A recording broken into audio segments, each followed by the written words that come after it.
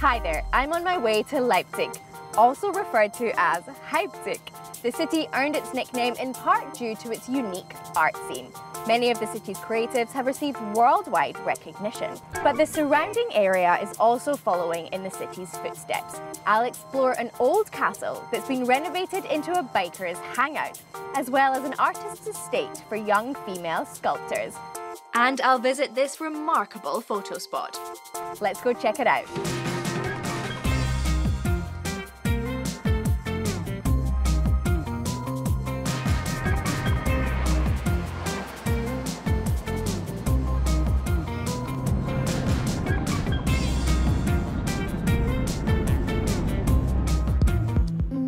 First up, I explore Leipzig. With almost 600,000 inhabitants, it's Saxony's biggest city. It may be around 1,000 years old, but it's considered young, modern, and a magnet for creative people. I once even saw Leipzig referred to as the New Berlin in the New York Times. I pass by the famous monument to the Battle of the Nations and head to a highlight in the city's west, a former factory site known as the Baumwollspinnerei, or cotton mill. West Leipzig used to be an industrial quarter, but now it's home to the city's art scene, and it's rather the place to be. The city's creative heart beats in the cotton mill. It's an almost 10-hectare complex of galleries, workshops, exhibition spaces, shops, printers, and last but not least, the ateliers of more than 100 artists. I've come to meet one of them. Jochen Plogsties sells his paintings all over the world. He's agreed to take a break from work to talk to me. Hallo. Hallo. Hi, ich bin Hannah.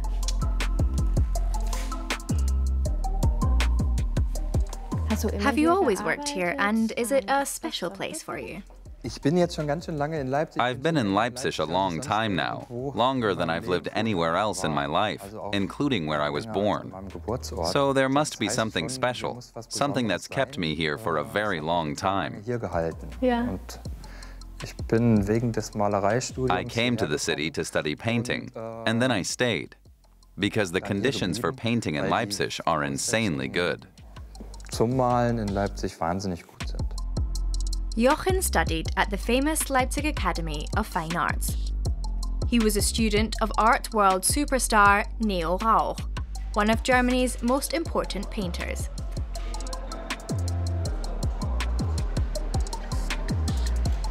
Rauch is considered a pioneer of the so-called New Leipzig School, an internationally celebrated movement in modern painting. Learning from him was an incredible privilege. He has very subtle ways of seeing what's not quite working in a picture. I liked that a lot. He has an almost alchemistic or metaphysical approach. He'd say, take another look at that part. And I'd ask myself what I'd done there and how it turned out. It's not apparent at first glance, but it can be felt and understood. In his masterclass, we went even deeper into things. Plus, there was the experience of working alongside a very famous person. That's so cool. It definitely gave my career a boost when I was starting out. Jochen graduated in 2006. In his studio, he collects art historical illustrations, postcards, advertisements, you name it. He shows me how he uses them to create his works.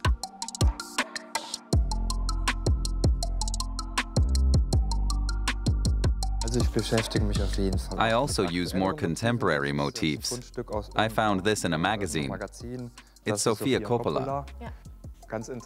Actually, she may have a similar little problem to me, in that she probably gets asked all the time what it was like to have a famous father. What's it like to study with Neo Rauch? What's it like to have Francis Ford Coppola as a father?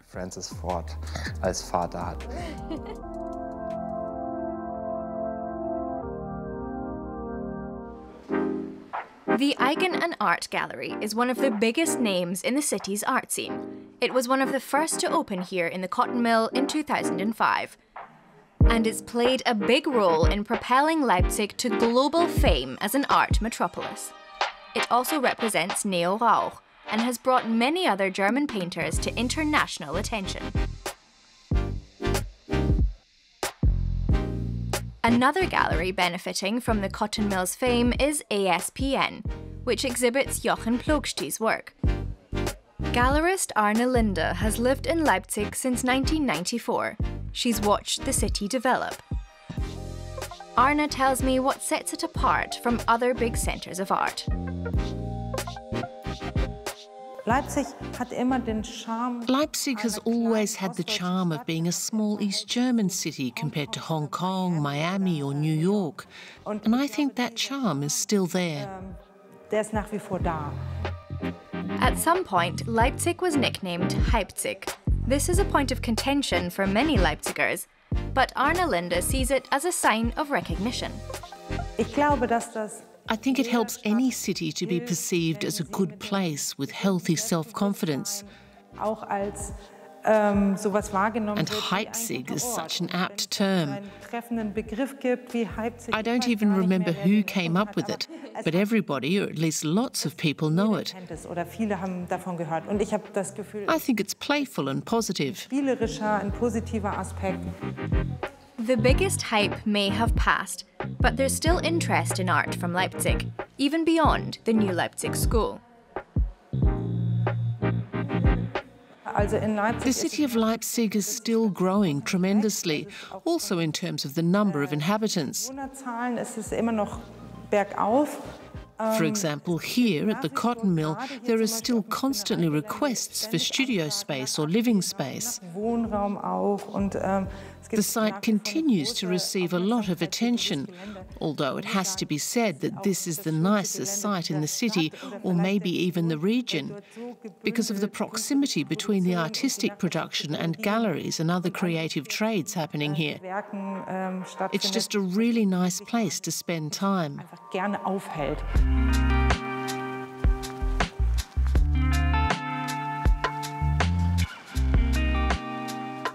Now I want to see what the mill looked like when it was still a factory. The archive gives me a glimpse into the past. The cotton mill was founded at the end of the 19th century, built on a former swamp.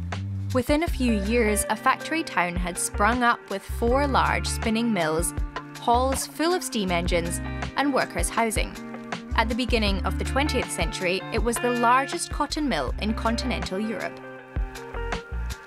The cotton came from plantations in what was then the colony of German East Africa.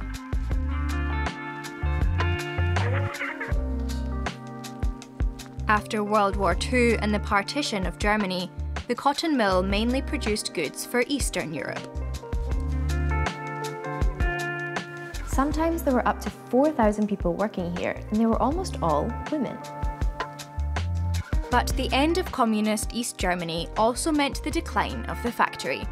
In 1993, it was finally shut down.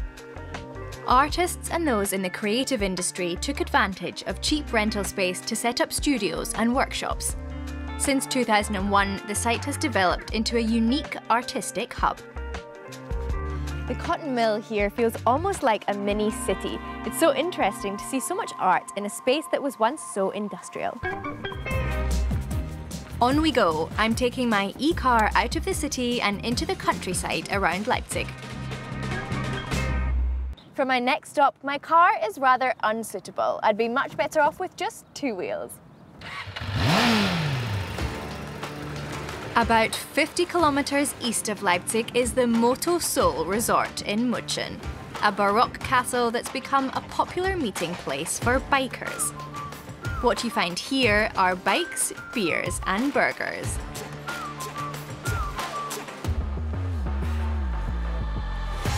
I'm meeting the woman behind this crazy concept. Her name is Deborah Hay. Hey, Deborah. Hello. Nice to meet you. This looks amazing. Oh, thank you. When the American moved from Seattle to Saxony, she brought the American lifestyle with her. So these are 2 of our Sportster burgers, which is our basic burger, and 1 of our barbecue burger, which is called a Gold Wing. All of the burgers on our menu are named after motorcycles. Oh, wow. And it's all American style food, all American right? style food, yeah. And has it always been a success, the American food here for Germans? I think so, yeah. We grow every year, and we have customers that come back and bring their families and book their parties and their Christmas parties. But Mutzschen Castle is much more than a restaurant. Deborah shows me the plans she has for the old building, which she bought in 2016.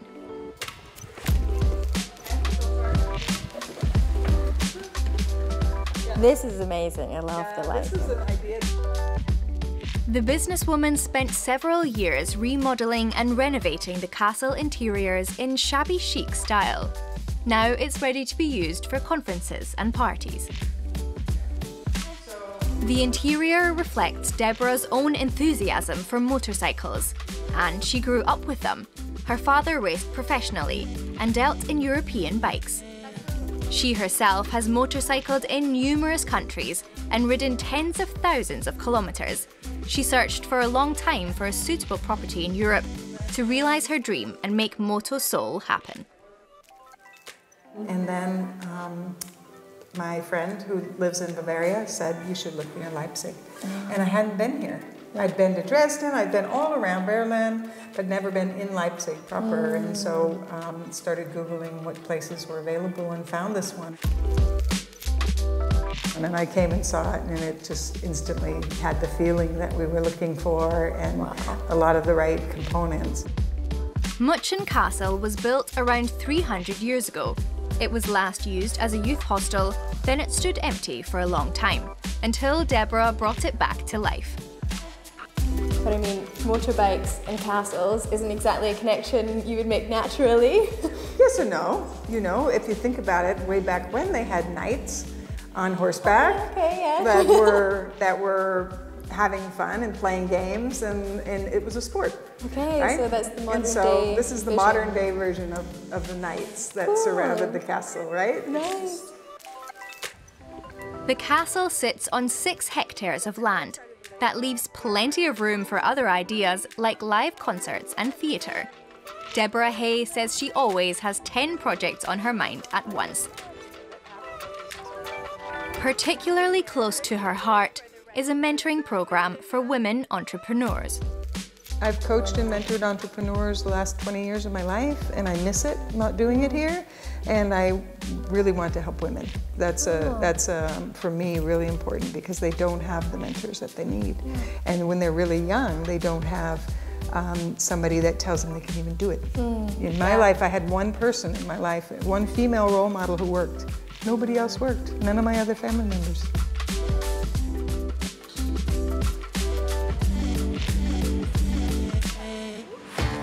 Definitely a cool place.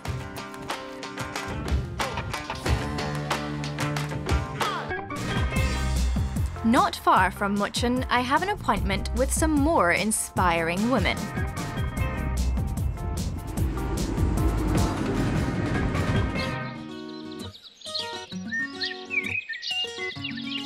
In the small village of Prösitz, there's a converted farm where intriguing things are happening.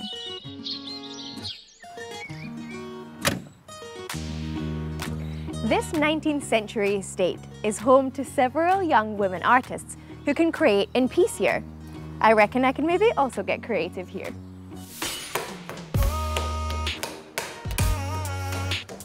One of the artists is sculptor Mara Sandrock. She's been awarded one of the residency's scholarships and is spending 4 weeks on the estate with her children.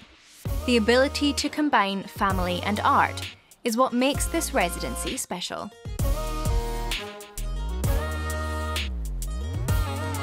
Hallo. This looks interesting. What's it like to live and work here? It's great. Being here with my kids is also really fun. It's exactly how I imagined working as a parent could be. I have my home life, then I just walk out the front door and step into my studio. It's just lovely.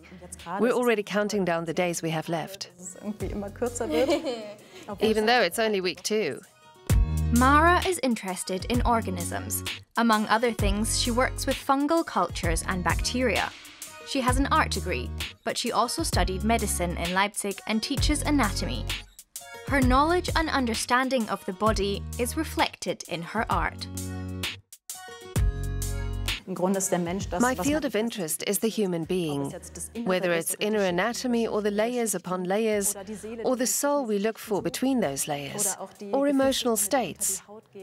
All these ideas find their way into my work. In Prösitz, she's working with clay for the first time. She's been shaping it into sculptures modelled on a pig's intestine, although they look a bit like giant maggots. Here we go, huh? So let's try to get the fat maggot out. Maybe you can push it a bit, and then we'll try to lift it out together. Okay. Let's maybe turn it. Yes, catch it. Wow.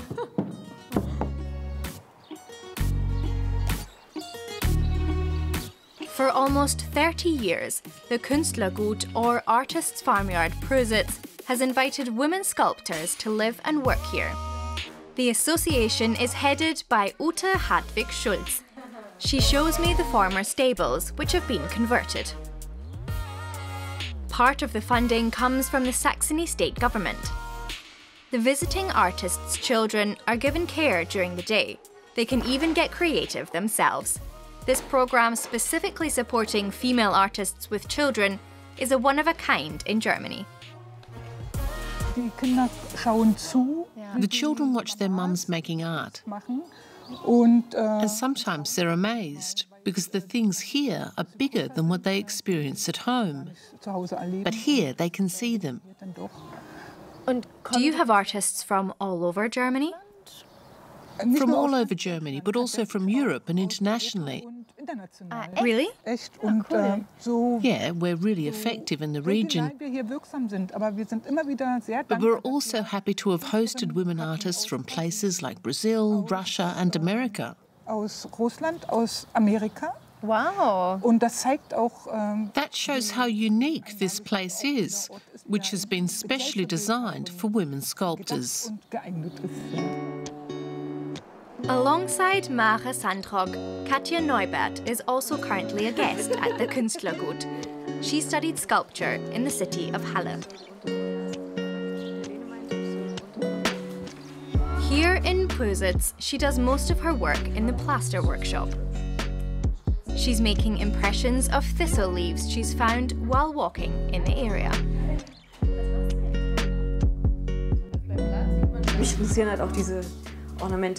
I'm interested in these ornamental, almost Baroque forms. They catch the viewer's eye. But when you look closely, they take on another appearance. I'd like to give this a shape from the body so that it's not just a leaf, but could also be a body part. As an artist, Katja has previously worked with prints from the body, like these bronze casts of the heel.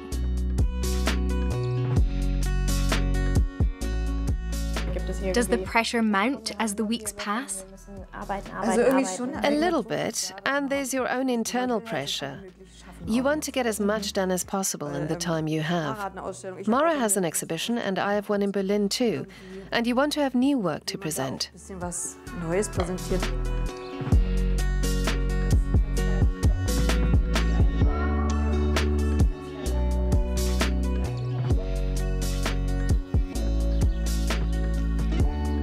What a special place. So that was very idyllic, but now it's time for some impressive architecture. I'm heading further north, to a city with a significant history. Torgau was once the political centre of the Reformation. The city on the River Elbe is also the site of a historic encounter. On the 25th of April, 1945, Soviet and US troops faced each other here and shook hands. The reenacted photo of the meeting was published around the world. It became a symbol of the end of World War II. The Renaissance-era Hartenfels Castle stands almost right on the banks of the Elbe. It was built in the 16th century, on the foundations of a medieval defensive complex. At the time, it was one of the most modern castle complexes in Europe.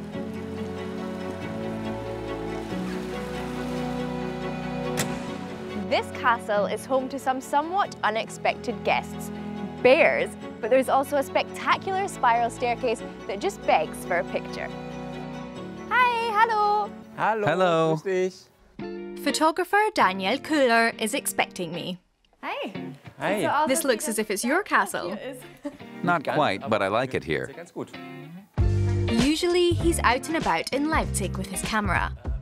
He shares his photos with his 90,000 Instagram followers, depicting individual people, cityscapes, and architecture.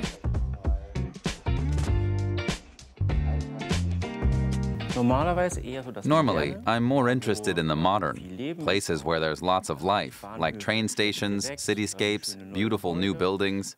But I also find classical places like the castle interesting. There's a lot of history, and that has a certain charm too. First, we look at the castle's architectural highlight, the famous spiral staircase. It's almost 20 meters high without a central supporting column. It was made of Elbe sandstone almost 500 years ago, a masterpiece of German architecture. Daniel takes my portrait, and he also shows me the best spots for photos.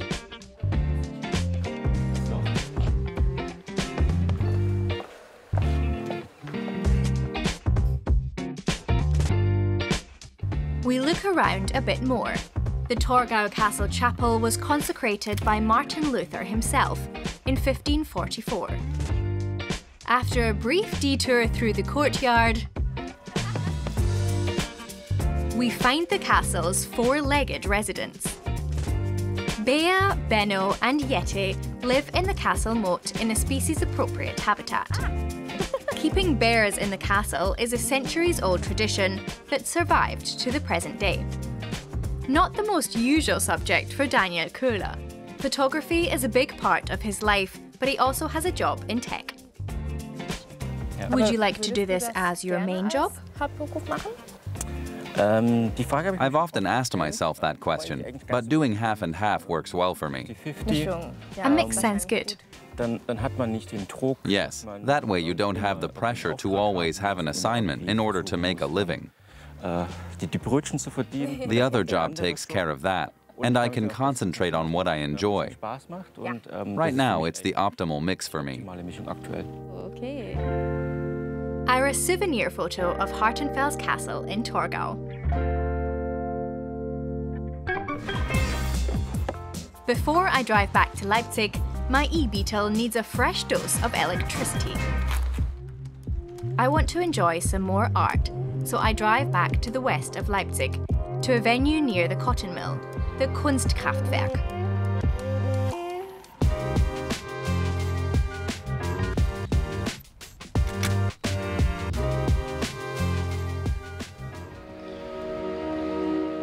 Immersive art is a global trend, and it's on display here.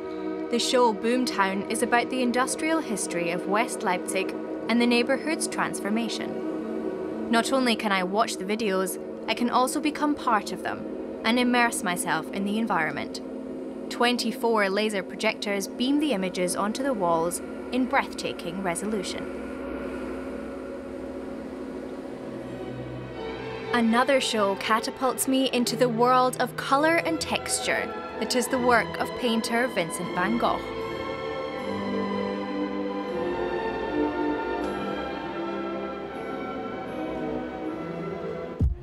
The idea for the Digital Art Centre came from interior designer Ulrich Maldinger and a few of his friends. They discovered the vacant building by chance and recognised its potential. It used to be a gasworks.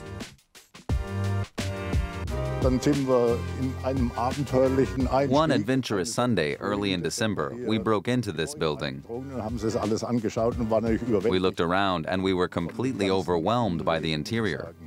We thought, shall we do it or not? Our heads said no, but our guts said yes. Your heart too, probably. Our hearts too, yes. So we took the plunge and decided to buy the building without knowing exactly what we'd do with it. Since 2015, it's cemented Leipzig's reputation as an art hotspot. Well, I can certainly understand the hype surrounding Leipzig. If it's really the better city than Berlin, well, I guess I'm biased towards my hometown. But it's certainly a creative and inspiring place to visit, and if you're here, worth a trip into the surrounding area.